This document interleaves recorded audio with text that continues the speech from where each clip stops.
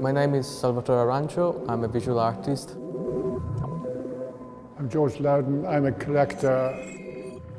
I have just over 200 objects in my collection of science and natural history related visual objects.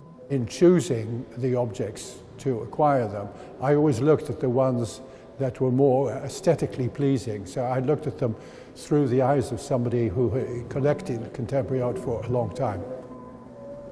I curated the show and also I created the display for it.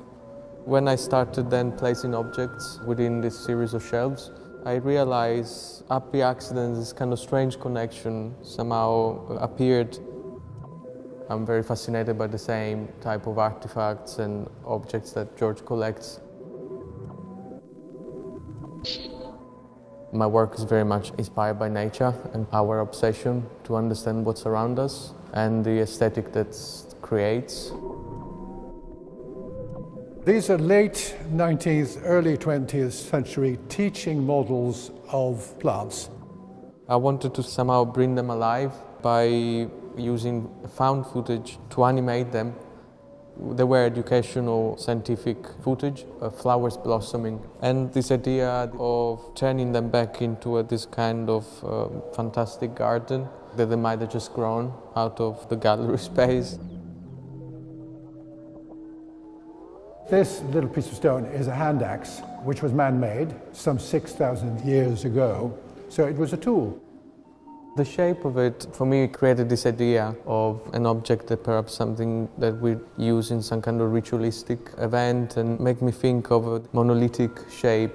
So I decided to totally upscale the object. The coloring makes this connection to this psychedelic idea within nature and also this sort of ritualistic aspect of what I see this object representing now.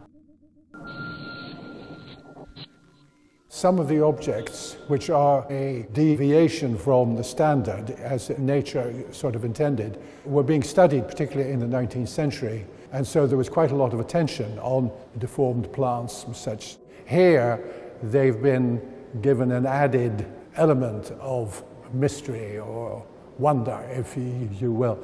Shown in a different context, they will look totally different again.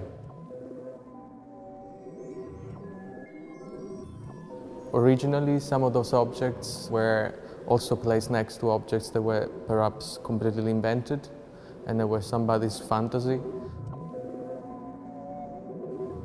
This continuous blurring of fantasy and reality. This is very much what I try to do with my work as well. It kind of starts from this sort of scientific background, but then it turns into something that is more fantastic.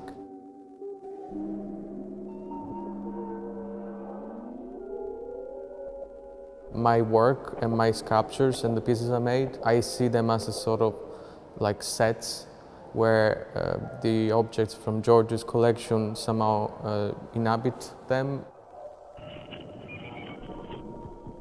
This juxtaposition creates these sort of new readings of the collection and new narratives. I felt a bit like Alice in Wonderland, going through all these wonderful objects that George selected through the years.